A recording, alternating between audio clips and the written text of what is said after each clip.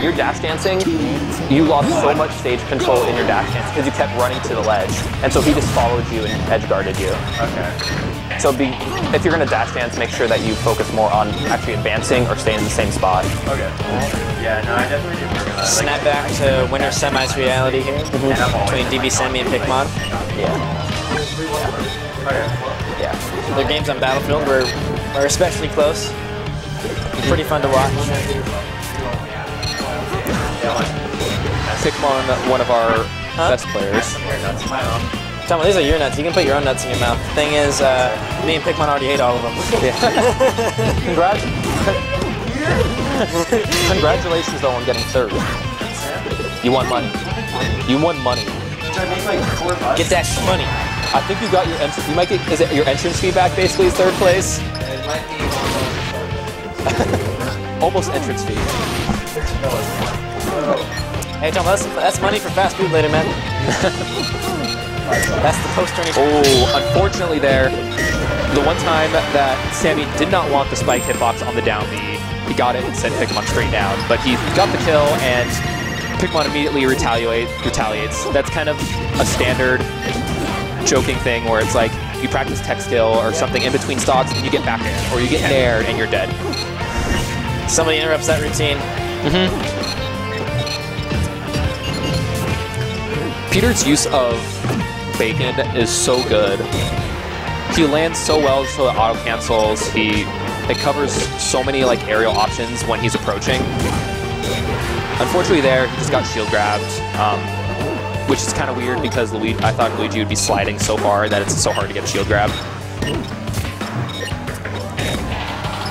Wait dash forward tilt, that's put him off stage, and that should, he just had to hold on to ledge and just roll at that point. But I think he was just afraid, of Pikmon throwing out a move.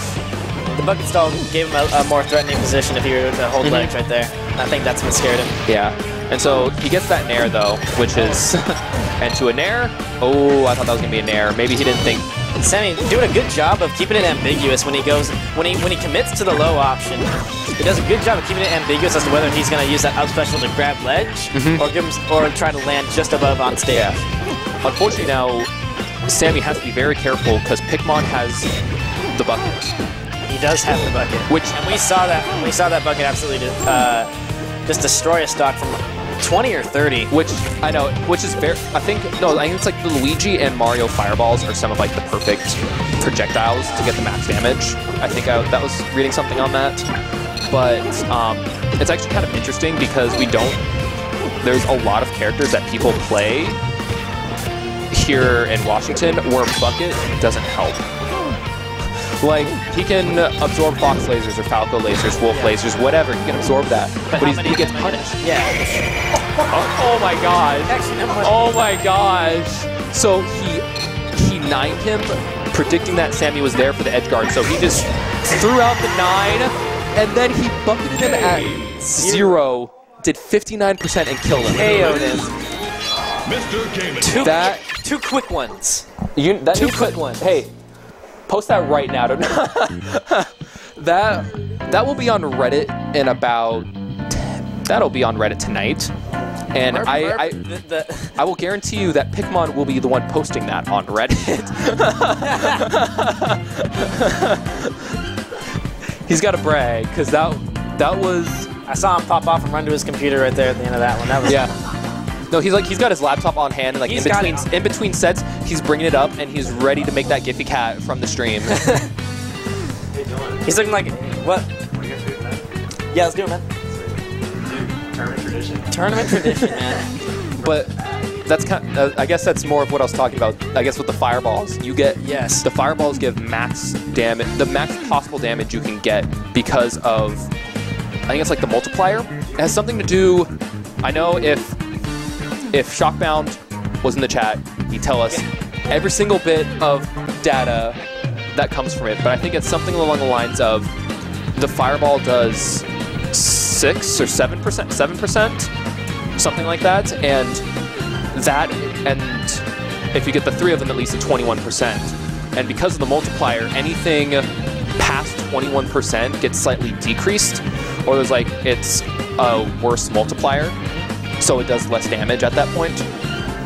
So if you took like, if you did 3 damage charge shots, that's still going to do a lot of damage, but the multiplier on that isn't as good as the fireball multiplier. Yeah.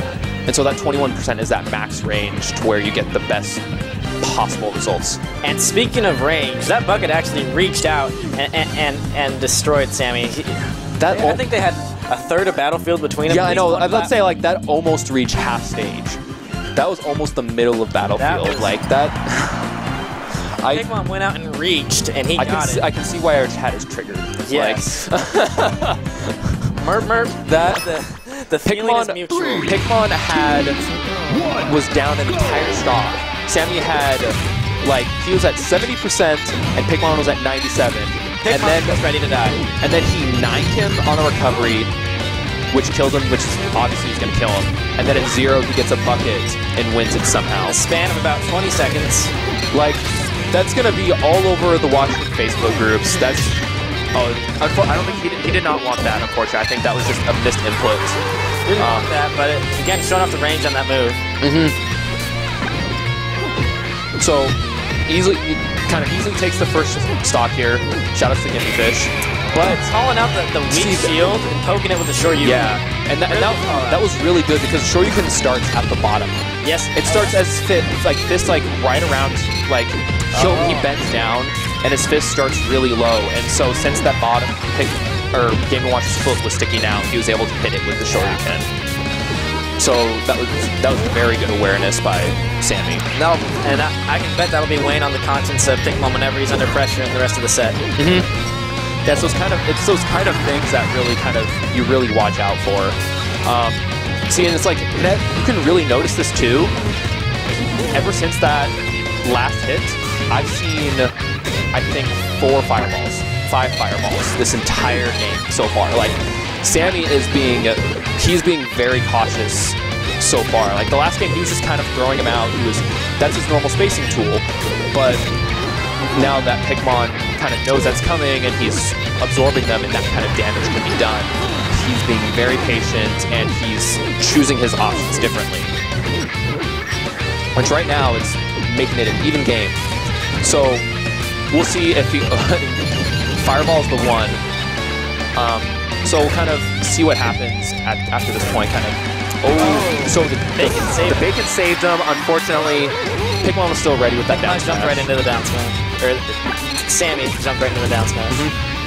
And Sammy was ready to go on follow-up. He had a jab to a falling back air, and he was ready to follow up. And unfortunately, another 9. Sammy's gonna live it. He lived it because he was at a low enough percent, but he took his jump. He does still have his down B. He's a Luigi and jump though, and that's no jump. Pikmon was covering so many options, pushing him out. I don't know. Is he gonna go back to Battlefield, or is he? The game's been really close on Battlefield. I would not blame him for running it back. Because the thing is, I like Pokemon. I like that as a choice. That can work because the platform can mix up a lot of recoveries. He can choose to go on top of the platform and hopefully kind of mix up. He can go under the mix up Peter, but it'll be. I think he didn't want Pokemon because Peter loves Pokemon, and because of the ceiling, both characters would be killing early. Good choice to reverse that up special to get out of range of a punish by Game & Watch, but unfortunately he just slides off and air dodges and and so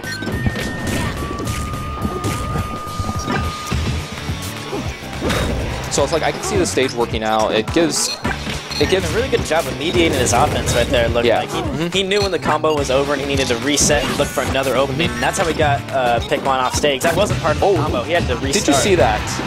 So that was a the jumping ledge get up to gets hit with the 7, which is I think the second strongest hitbox on the hammer. But he did a get up off the ledge to a ledge dash or a wave land onto that top platform while it was moving to the left, and then it looked like it was an Isaiah drop or a shield drop, and to an immediate back air and killed him. or immediate down air. Really smooth movement. So far, this counter pick is working extremely well. He's got an entire stock lead. Unfortunately, though, he's got a 2-stock lead now. Yep. Unfortunately, we've seen those stocks disappear in 20 seconds. Disappear immediately. So he's still got to play. So be very careful here. Very good down tilt. That's a slightly low hitbox that can catch like Fox and Falco's side B as well, right at that ledge. I don't know. Throwing out the spot dodges. It even needs to reach below. Does Luigi sweet spot that, or does he have to reach to be a little? Oh, see, look at this. And now, see, look at that. He got an edge guard with the down tilt, immediately with a 9, and now it's back to an even game. He had a 2-stock lead, and it's gone. I see, and that's also something that I like seeing. He's done that a couple of times this game that's worked out, is using that down B as an approach option. Yeah. It's something, it's a very good mix-up. Oh my gosh, he almost got it again. Peter, calm down. And just the Smash Gods conspiring against poor DBsammy today. Sammy right now, I think he's a little shell-shocked. See, but oh, that up smash, maybe some irresponsible. Oh, he's still living though. Oh! Oh my gosh! So that is a spike. That was the 2. The 2 is a spike. I like how that's like there's only 2 ones that would actually probably kill him. Like, a 2. That